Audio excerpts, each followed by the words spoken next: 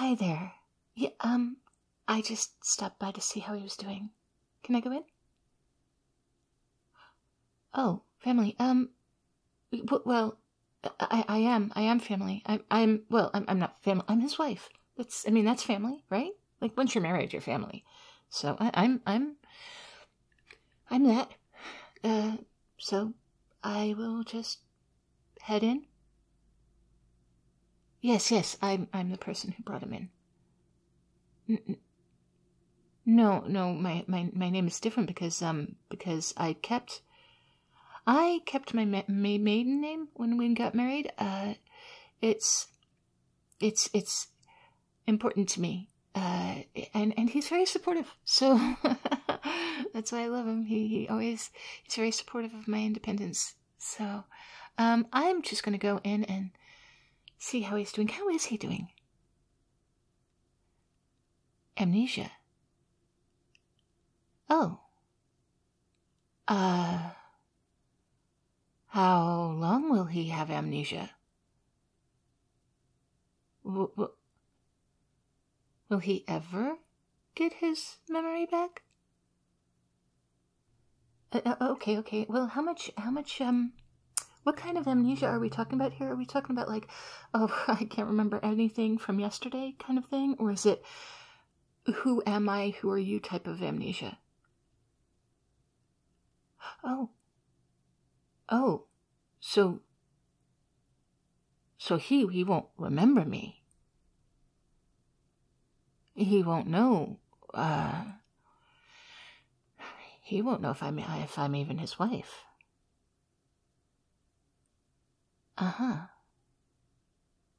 No, it's heartbreaking, but you know what? I think I will get through this. I will get through this because I am a strong and as you know, independent woman. So, and he supports that. So, I'm gonna just go in and see my husband. My husband. Thank you. Thank you.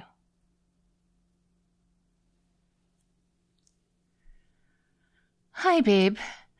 Honey. How are you feeling?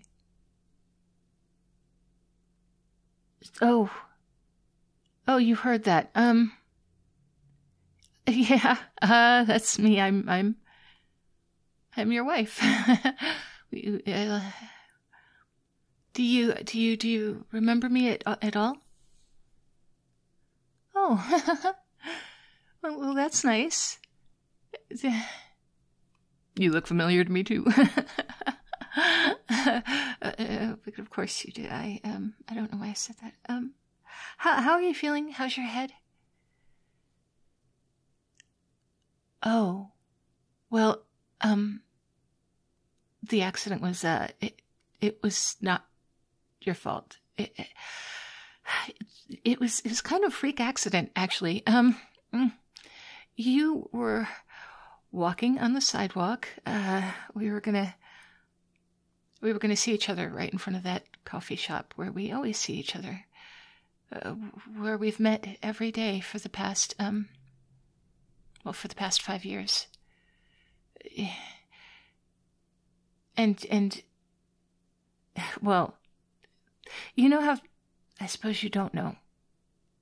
They have this big old giant metal cup for a sign that hangs outside the shop, and they were fixing it because that water that runs into the cup was broken, and it fell, and it started to tilt, and I called out, "Hey, watch it!" And you, instead of looking up, you looked at me, and that's when you rocked right into the path, and it fell and hit you on the head, and so you were knocked out pretty cold. You've been out for the past 2 days. You were in the local paper. The headline said near decapitation by decaffeination. It was not brilliant, but it caught people's attention, and at your work, everyone is concerned for you and sending well wishes. In fact, I stopped by your work and I picked up a card that they had all signed. It's right there next to the flowers that I brought you. There's that sweet older receptionist who said that if you promise to get better soon, she'll bake you your favorite brownies. That was sweet of her. Do you remember her? Do you remember anything about your work? Well, you work at an office. The company's name is Obsidian Horizon, and you have a plaque right there on the door with your job title. You are a chief innovative strategist. Yes.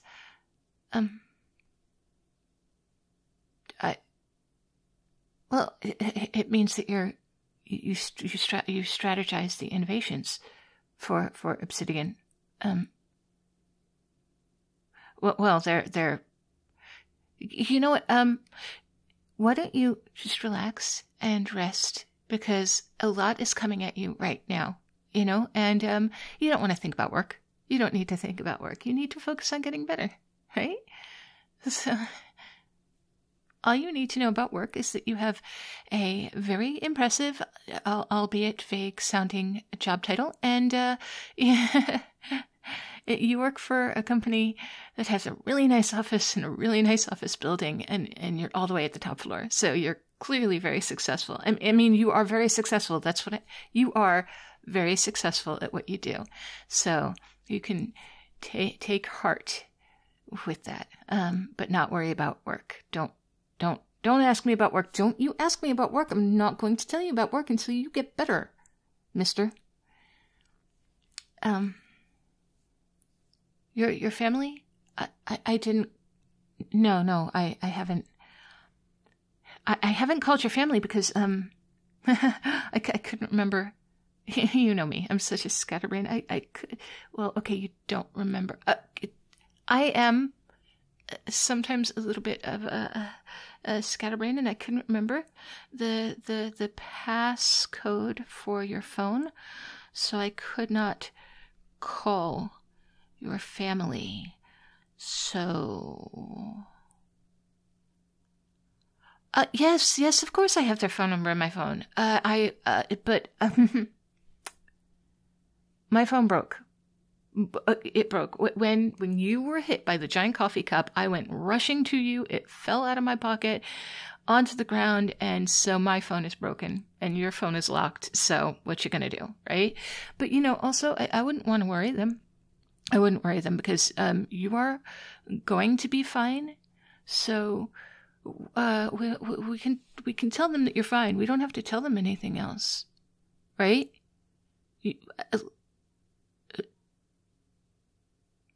Well, like,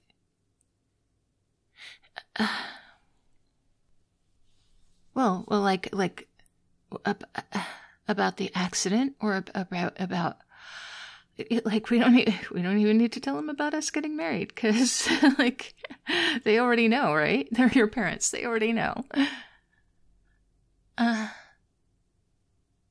Okay. Yes, this is all very strange. I'm sorry, and it's not just very strange because you have amnesia. I didn't mean for it to get this out of hand. I just wanted to be able to come in and see you and make sure that you were okay. Because, okay, yes, the accident happened, and it happened like I said. And we do meet for coffee every day for the past 5 years, but you just don't. You just don't know that we do. You've never noticed that I'm always there. We're not married. I'm sorry. I'm sorry. I'm sorry. I'm sorry. I'm sorry. I just told the nurse that we were so that I could make sure that you were okay, because I just had to know that you were okay. And then you overheard, and I don't know what I was thinking, except that she was right out the door when I first told you that we were. And I'm sorry. I am the one who brought you to the hospital. I did go to your office and get a card from all of the people because I knew that you were going to miss work that day, and I went and told them that you were missing work and why. And so I wasn't trying to pretend to be your wife to everyone. I just, and this is still crazy that I pretended to you. I'm sorry. You what? What was our first date like? No, that's what I'm saying. Like, we're not married. We didn't even have a first date. Like, literally, we just see each other every day in the coffee shop. And I've always thought you were kind of nice and sweet and charming, but I don't think you ever even noticed me until the day I said, hey, watch out. And that was very briefly, and now you don't remember.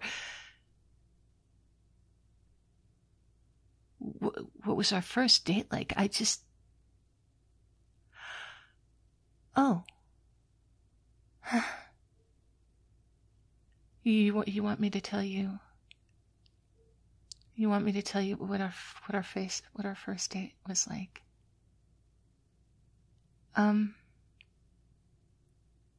Okay. Well, we had seen each other in the coffee shop a lot of times. And I knew where you worked because we rode the elevator together a few times, and you were on the top floor, and there's only the one business on the top floor. And I asked you, what on earth does Obsidian Horizon do? And you gave me an explanation that still sounded vague. I asked you what you did there, and you said that you were their chief innovative strategist. And I said, that sounds very impressive, but I still didn't know what it meant. And I absolutely learned that from you, and not by just seeing your name on the door. In fact, I absolutely learned your name because you told me, and not just because I'd heard the barista call it 1,000,000 times. Yes, totally. And let's see.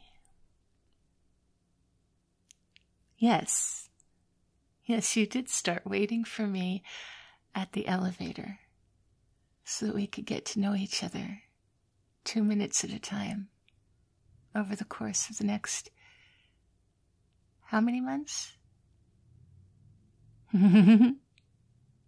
Yes, 3 months, until you got up the nerve to ask me out.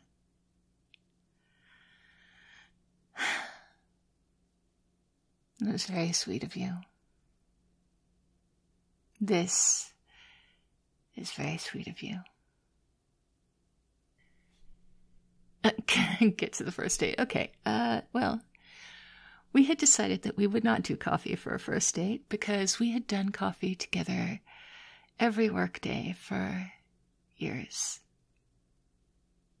We decided to go straight for a full-on date. Dinner and dancing? Good, because I like dancing too, which is how we knew that we would get along very well together once we got to know each other.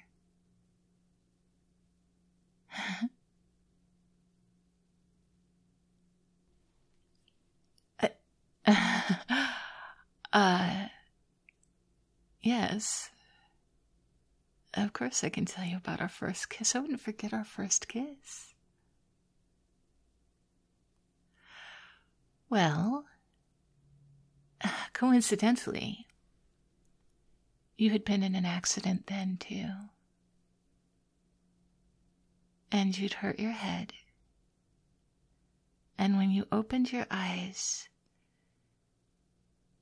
you saw me.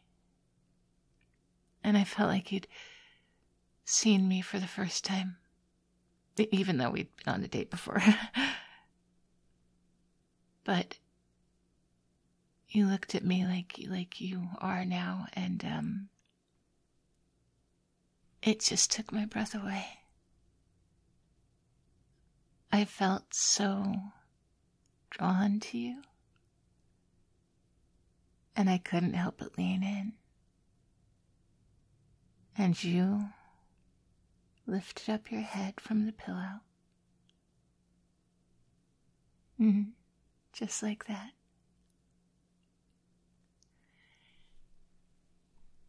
And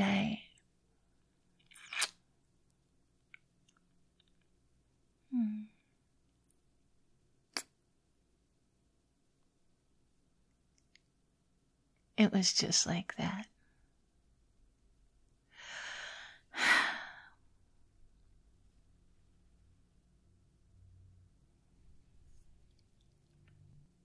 And it was the most perfect first kiss that had ever been kissed.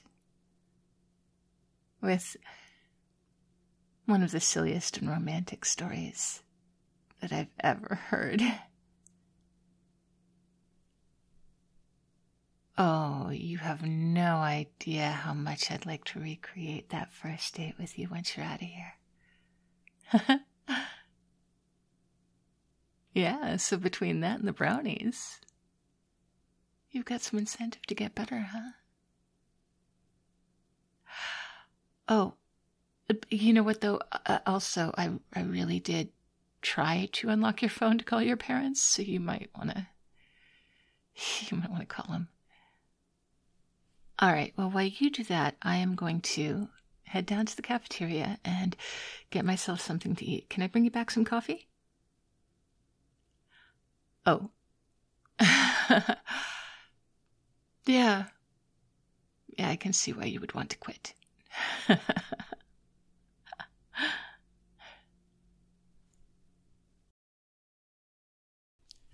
Hi there, cupcakes. Thank you all so very much for sticking with me through another story.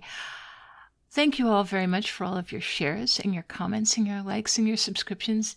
If you haven't subscribed, please consider doing so now. That helps me out a lot. And also becoming a member. I have a new member with Happy Quetzalcoatl, who just, that even the name makes me happy, so. And of course, I have so many thanks to give out to all of those top tier patrons who help me be able to do this every day. There is Eerie Ghost, Nikki, Billy Harden, Loot Curator, Lemonic Cultist, Dan, Confused But Still Here, Bowman, Alton Goodbottle, Disbanded Crow, Tekka, Amphizenus, Gunner's Mage, Mushan Gaming, Tomas Rogers, You're Skating Wolfie, Nosti, Barry Wilburn, Esteed, SLE Photo, Harper Evolution, Justin, Wolf9004, Malicilo, Army Guy 007, Mr. Fabulous, Lou, Bunny, Tiny the Taxman, Meryl, Mr. Rickles, Anin, Darth Mythos, Red Death 48, Always Able, Vagar, Moon, Old Bean UK, Kalua Bear, Artlow, Pierce Tailish, and Christian Cleopa. It is always wonderful to get to see you guys, and I will look forward to seeing so many of you this weekend in the Baker and Pound Cake meet and greets that are going to be in the Discord server voice chat. So, Saturday, 10 a.m. Pacific, and Sunday, 5 p.m. Pacific, we will be there. Also, Sunday, we get the Spicy Sunday, which, according to a vote, going to be the demon from this week. We'll see how that goes. Thank you all very much for listening. I hope you will all be as good to yourselves as you are to me, and I will talk to you later.